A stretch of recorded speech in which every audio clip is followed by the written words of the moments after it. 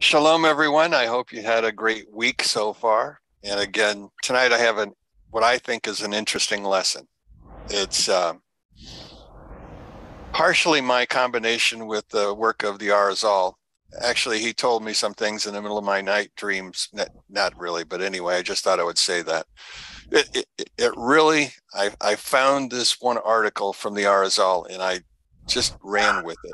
Kind of like what Rob did with the Bereshit when he went and created three parts. I could have made three parts out of this, but I decided I would keep it all together in one part. So the title of the lesson itself is called A Tower, a Statue, and Dry Bones.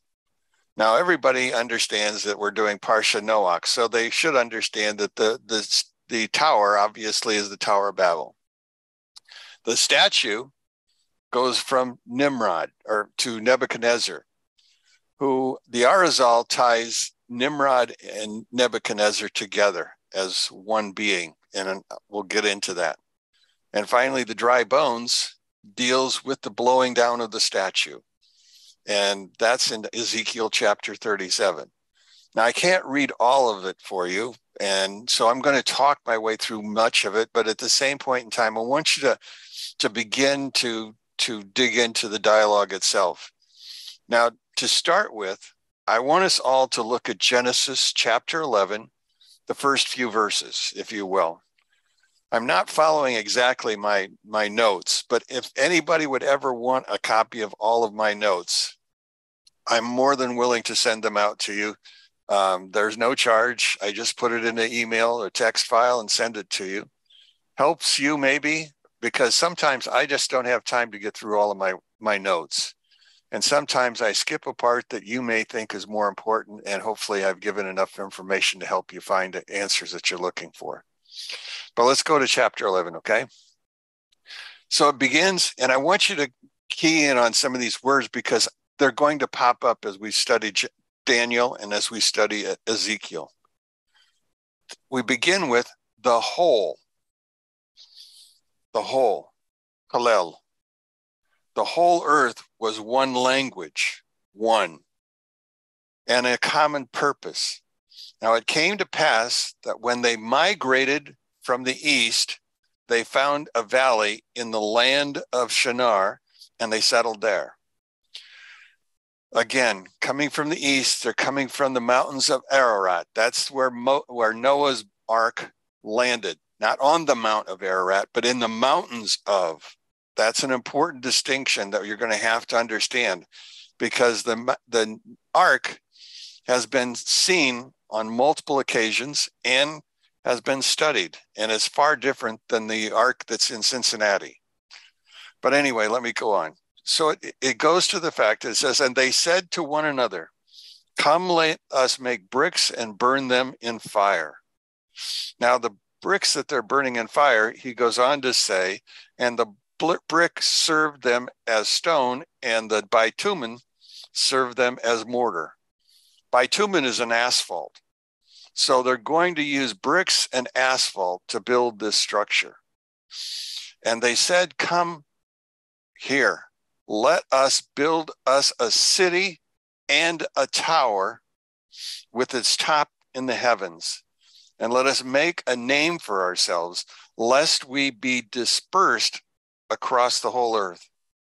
Now Hashem descended to look at the city and tower. Now the city's not finished, the tower is not finished, which the sons of man built. And Hashem said, behold, they are one people with one language for all this they begin to do. And now should it not be withheld from them all they proposed to do. So the purpose is important. Come, let us descend, and there confuse their languages, or their language, that they should not understand one another's language. So he's going to confuse their language. They all spoke the same language. And for your understanding, they all spoke Hebrew. That's the language that was common in those days. From the day of Adam on, the common language has always been Hebrew. It's not until this point that we create multiple languages. Now, I have to preface that with an understanding. You and I speak English here in Texas and Indiana. The Texas English is a little bit different because of y'all. We also know that there's Cajun English. We also know there's lots of other style, but they're all English. That's the Hebrew language. And so all of these people are going to have this common language. Now, and Hashem dispersed them from there over the face of the earth, and they stopped building the city. I don't have time to go into it, but understand, Abraham did not live where the tower is at. Abraham came from the other side. In fact, the science tells us that he came from the area of Aram, that he lived in the city of Kutait. And there's a whole lot of information that you can go find, but I just wanted to give you an understanding. Not everyone lived at the tower. There were groups of people that lived all around, but the tower was the place where this focus is happening today. So please understand that. Eventually, when we get into chapter 12, we begin to talk about Peleg. And Peleg, it's during that time that the continents divided, land began to separate. So we begin to see not only a shift in languages, but we're going to see a shift of area, which will cause even more dialogues. So that's what's going on. So he goes on to say, and they stopped building the city. And that is why it is called Babel. Understand the word Babel. That is another key word, because it was there that Hashem confused the language of the whole earth. And from there, Hashem scattered them over the face of the whole earth. So this is our story. Or this is where we begin our story. But there are many key points that I really want to spend some time talking about. So we're going to talk about, obviously, the tower, because that's the significant event at this point in time. But I want to introduce us to Daniel chapter 3, because Daniel chapter 3 and our event here both occur in the same area. If we remember when Saddam Hussein, who was in charge of Iraq, he decided that he was going to rebuild the city of Babylon. Now, by rebuilding it, he's living in Baghdad. On the outskirts of Baghdad is the Hillel, the hill by which the Tower of Babel was built. We're in what's called the Dura Valley. So the story of Daniel 3 and the story of the tower occur in the same place. Not only do they occur in the same place, but so does the story in Ezekiel 37 of the dry bones. All three events occur in the same place. Two are distanced by time. We know that the distance between Nimrod and Nebuchadnezzar are centuries. But the difference in time between the tower or the statue that Nimrod is building and the dry bones are the same night. The same night. They're not different. And that's the clue that I want you to understand how all three of these begin to tie together. And like I said, if you want my notes to get a rerun of the story, you can just get my email address, and it's steveambrani@gmail.com. And it's spelled just like my name, only it's not capitalized anywhere. So anyway, let's go back to the story. So in chapter 3 of the book of Daniel, Nimrod decides that he's going to build a statue. Now, this statue is supposed to be 60 feet or 60 cubits, which is actually 90 feet. And the width of the statue is only going to be 9 feet. Now, if you understand mathematics, the structure is too tall for the width of the structure. And so therefore, it constantly will fall on his face. Now, in order to keep that from happening, and since they're building this tower or this statue on sandstone, Nebuchadnezzar decides he needs to weight it down. And since he's building the entire structure with gold, because he took this gold from Israel and from Jerusalem in the Temple Mount, he decides that he's going to use all the gold that he had taken from Jerusalem to build his statue's base upon which it's going to stand. Now, if you go to the book of Ezekiel, and this is for reference, Ezekiel 7:19, it says, the gold will be for an object of disgust. So Ezekiel identifies this gold in chapter 7, and it's going to recur when we get back into chapter number 37. I want you to understand the word of God says by Isaiah, here a little, there a little, the word of God is built. Line upon line, precept upon precept. You're not going to find everything you want in one place. You're going to have to draw on multiple places. And that's what I'm trying to do tonight, is to draw on multiple places for you. Now, Nebuchadnezzar not only wants to be king and recognized as king, he also wants to be God. And that should be understood by the fact that this statue that he's building, he wants all the nations, the world, to gather together so that it can be coronated for him to be not only king, but God. Now, why does he want to do that, or what is he doing? Well, the Arizal said that we need to understand the name Nebuchadnezzar, because that's not just his name. There's a part in there, Nezer, which should not really have been attached. It simply means the ruler. Nezer means the ruler. His real name would have been Nebuchad. And the idea behind that, I'll get to that later.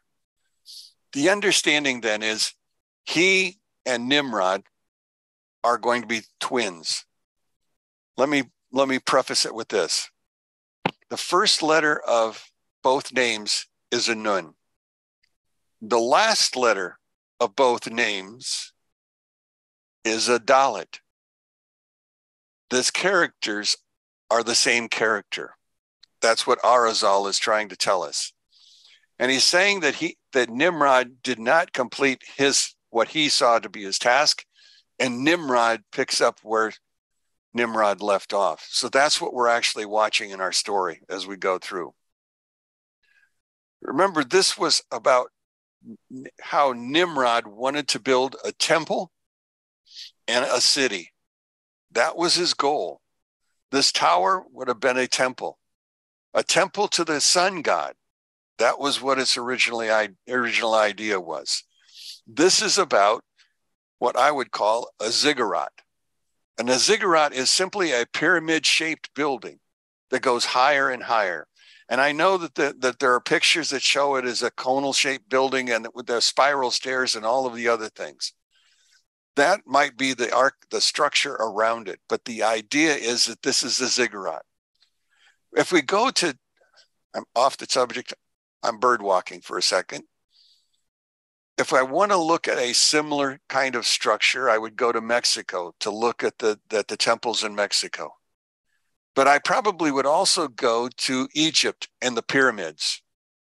You see, the pyramids themselves are structures that are built in such a way that they point directly north, not magnetic north, but towards true north. That's where they actually point, all of them. Not one, not two, all of them. If you take the other statue that's there, and that's the Sphinx, and remember the Sphinx has a lady for a head and a lion for the body. Now we're talking about the Mazalot. We're talking about the zodiac. The statue of the Sphinx, one day a year, literally divides Virgo and Leo. Do you understand what I'm saying? That this is all structure, goes back to Genesis, goes back to what Rod was talking about when he started talking about Mazalots and all of those things. That's what we're talking about. So he wanted to build a structure, Nimrod did, that would allow them to now begin the process of worship of the sun god, not God. And again, one of the things that will happen is that Nimrod intends to change and become that God. That's what he's working for. Nimrod is doing the same thing in his story. He wants to be God. And so we have all of these characters. Now, Nebuchadnezzar was using the statue in order to subvert God. But if we go back to let's go back to Daniel for a second and try to work all of this story together. Remember, Daniel himself will not be at this event. Daniel will be gone. And there's a reason for Daniel being gone. And so that reason is found in the book of Sanhedrin in chapter 93. It's also read in the Nimrash Shir HaShirim. Also talks about the same thing. And so I'm going to try to combine a little bit both of them. When you get into the 80s, 90s, and 100s in the book of Sanhedrin, you are really looking at future events as well as past. It's going to be an overlapping thing. God uses the same things over and over again. That's why the dates become so important when you read and understand and look at what's in the scriptures. And so here we go. So these three characters, Hananiah, Mishael, and Azariah, which we know better as Shadrach, Meshach, and Abednego, will be the representatives for Israel at this event, at this calling together of all the nations. They will represent Israel. Now, upon them then falls the idea, do we or do we not bow to the image? That's significant. Do we or do we not? And according to the story, had they bowed, Israel would never have left exile. The exile would have been permanent. And so these three men, and they are not prophets. They never prophesy any event. They simply are students of Daniel. And these three students now find themselves in a very precarious position. They hold title within the government. They're under the control of Daniel. But Daniel's not going to be there. So they have no cue to follow. And so what does it happen? They go to Daniel before he leaves on his mission. And they ask Daniel, what should we do? Well, Daniel doesn't answer them. All he says is, I want you to go to see Ezekiel. You see, Daniel and Ezekiel are both prophets during this same period. They are amongst the others. So Daniel says, go to see Ezekiel. Well, the three go over to where Ezekiel's at. He's not in Babylon, or he's not in Babylon. He's in a city outside that. And so they walk to where he's at. And they ask Ezekiel, what should we do? Ezekiel then tells them, well, Isaiah told me that it's best to just simply flee. But they couldn't flee. They wouldn't flee. And so Ezekiel leaves the room, and later he comes back and they're still there. And he says to them, understand that your God will not protect you. Now he puts a greater burden on the three men, because now they know God is not going to protect them. What do we do? Well, it takes us to another story, because they began to argue amongst themselves. Well, what do we look at? What events can we use to help us understand what to do? And so they went back to the book of Exodus, back to the story of the frogs. You see, the frogs, way back when God had Moses go and talk to them, he told them the frogs are going to cover the land. Well, they did cover the land. In fact, as they covered the land, they even went into the fire. They even went into the food, into the crock pots, into anything. But the fire was the most significant event, because you see, they understood that if they choose not to bow, that their life expectancy was going to be very short, and their punishment would be a fiery furnace. That's what they understood. And so the men came back prepared for that story. It's the same story that's going on today. because there are many that find themselves not in a fiery literal furnace, but they find themselves in a situation where they are looked upon like frogs. Now, I want to read a section to you because I don't want to make a mistake and give you some words that are wrong. In my notes, if you have my notes, it's on page 4. It begins by saying, God set up the workings of the world such that ideally his benevolence flows primarily and directly to the forces of holiness and goodness. And in order for that to have what they need to carry out his purpose. So God flows energy, which we call shefa in Hebrew, energy to the good side. Now, Nebuchadnezzar hoped to use that statue to receive the benevolence and the 70 celestial princes, because remember, every nation has a prince or an angel over it. And he was going to use the statue almost like a radio tower to collect the information, the shefa from God, and bring it down. And to use the 70 angels, the 70 princes, for his purpose. Because you see, he wanted to be God. So it goes on to say, I go on to say, only a residual flow of beneficence reaches the forces of evil now, just enough to keep them in existence so that they can fulfill the role God has placed for them here. Do you hear what I'm saying? Greater is he who is in you than he that is in the world. We have a God who gives us greater energy than an evil man can put up against us. Certainly he can kill our bodies, but just as certainly he cannot kill our spirit. That belongs to God, and there's great energy flowing. Right now, we're in a world, as the Sanhedrin speaks, in the end days, when what we will find ourselves facing is the greatest amount of evil possible. That's what's really going on now. And it's not going on in just the United States, it's worldwide. Every place is suffering under the same kind of understanding.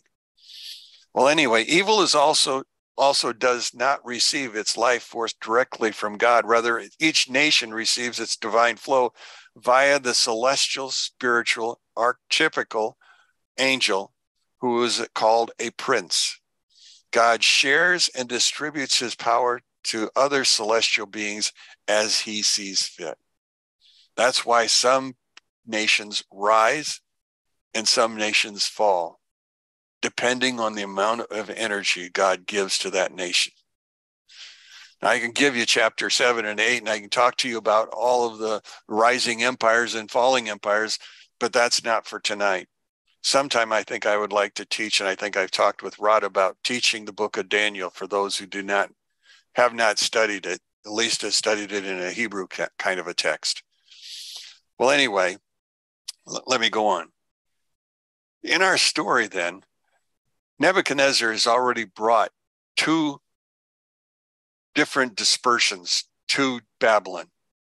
The first dispersion brought Daniel. Later, he brings with him Ezekiel in the second flow. And Ezekiel and his people are found out in the desert. Now, as we go through this understanding, he not only brings with him those things, but he brought all the gold, and he also brought the vestments of the priesthood. Now, why that is important is because of that thin crown, that band that goes around the head of the high priest on his turban. That band is the band with God's name upon it. And what he's intending to do with that is he puts it into the mouth of the statue.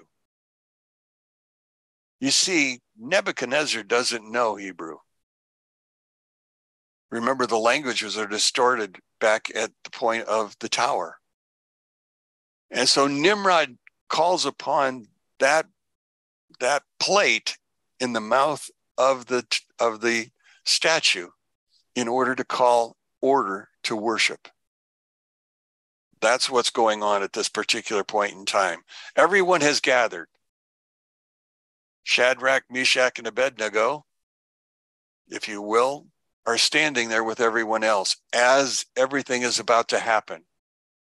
And as the command to go to bow to the statue, a giant wind will come up. Now the question is, where did the wind come from?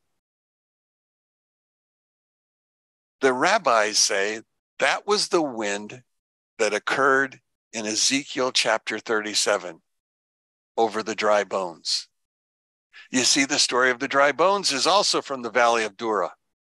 All of it is from there. Ezekiel goes to this valley because the Spirit of God lifts him and carries him there. And he stands over all of the things that are going, all the dry bones. Now, some people say that that's just simply all the dry bones there were because of the flood. Everything floated down into Shinar, down into this valley. Now, according to the Jews, this is where a massive amount of Ephraimites found themselves murdered by the Chaldeans.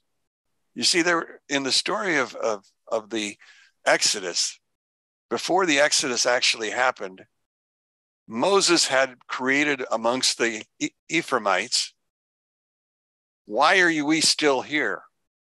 And they left 100,000 of them to 600,000, according to the story, left and went on home. Some say the Philistines chased them to Dura. No understanding of how that happened, but the understanding is that there was something that was a major happening. And so our character, Ezekiel, is over and watches. And we remember the rest of the story, don't we? We remember the fact that he's asked, can these dry bones live? He said, well, it's up to you. In other words, he did not affirm with faith that these bones could come back together, that the Spirit of God could enter into them, but he deferred. Remember Adam back in the beginning? He deferred to say that he was involved. It's her fault. Do you remember Cain says, I'm not my brother's keeper? Do you remember the stories of Hezekiah? Hezekiah was supposed to get married, but he chose not to because he knew what was coming. And so all of these characters have the same thing in common. They all deferred. Now, in our story then, Ezekiel's deference is going to cost him the opportunity to return back to Israel. He will die in the land of the Babylonians, and he'll be buried there, not back in Israel. Well, anyway, that's the story. Now, what happened in this story, once God began to form the bones, he also created a wind that came out of the north and circulated. Now, that wind then moved. Now, the idea is that anything from the north is a prophetic event. So prophetically, this wind comes from the north and knocks the statue over, but not before Nebuchadnezzar sees all of them bowed except the three men. So in our story, then, we got to go back to the understanding of now what's going to happen. So in the days in which Babylon existed, they had multiple religions, and there was a religious deferment. Only God or the king could nullify that religious exemption. And so Nebuchadnezzar now was put in a conundrum. Do I defer them? And they didn't follow the orders. No, I can't defer them. I'm going to have to do something about it. So what does he choose to do? I'm going to put them through the fire. But first, I'm going to ask them the question. What's the question? Why will you not bow down? To which they answered, we only bow to the one true God. To which Nebuchadnezzar, trying to become God, what does he say? Heat the fire.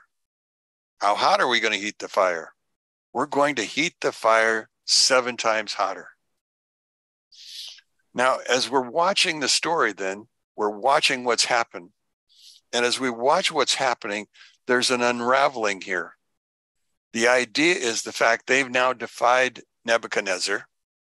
Shir Hasharim Rabbah 7:14 says that God was using the Ezekiel event and the boys to affirm himself amongst the people. So Nebuchadnezzar has given them the one more chance, and so he heated the fire hotter. He's had his strongest men take the men up over the furnace itself. Now, remember, everything in Shinar, there are no trees or very few trees. So everything is made out of a mud brick. And so this kiln that he's looking at is the same kiln that they heat bricks in as they go to build the buildings. And so he begins to get them there, and it's so hot that the men who are guarding the three collapse, and the three fall into the tank, into this cylinder. But there's a lot of miracles that are going on at the same time. Now, according to Sanhedrin 92a, there were 6 miracles that should be understood. 1, the floor of the kiln rose up to ground level to allow the king to see in.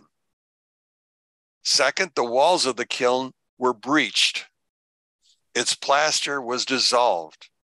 The image was overturned on its face. That was by the wind. 4 nations, according to this story, were consumed by fire that night. And the last thing that they said was, and Ezekiel witnessed the resurrection on the plain of Dura, chapter 37, Ezekiel. Now you can see, hopefully, that there's a connection between all 3. But let's go back to the Parshah, and let's go back to Nimrod in the tower. Why does God apparently have something that he needs to do? Why is it that mankind is acting the way they are? That seems to be as much a problem for him. We knew that all of the people, no matter where they were, came from Noach and his 3 sons. The language they came off the boat with was Hebrew. Hebrew was the common language. Hebrew was the common language even before that. Hebrew was the language of Enosh. Enosh is the great-grandson of Adam. It was during the days of Enosh that they began idolatry. And idolatry became significant because they began to use the names of God. You see, that was true idolatry. They were now using the names to manipulate nature, to manipulate everything. That's crucial to understanding what we see idolatry today, and it's really there. But it's nothing in comparison to what it was at the tower. Nothing in comparison to the way it was in the days of Enosh. In the days of Enosh, 1/3 of the world was flooded. But this time he does not flood the world. He just simply disperses them, allows them to go to where they are. Because they knew the mystical names of God. That is key. And not only did they know them, but they used them. They used them. They were familiar with all the various angels and their positions and their celestial orders and everything that goes with it. They understood how to control the heavens. Now, with that knowledge, they used in manipulating.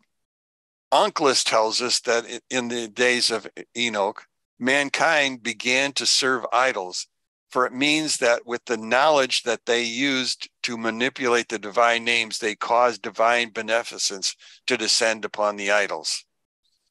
So this is way back when, but I wanted to get it across. Now I want to go back to that very first sentence. Now, if you read that first sentence, it says, the Kalel, the whole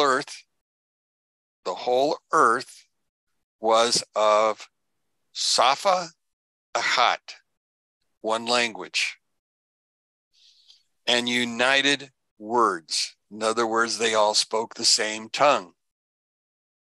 Now, I want to give you another hint, a gematria. I use gematria just to simply verify what I'm trying to tell you.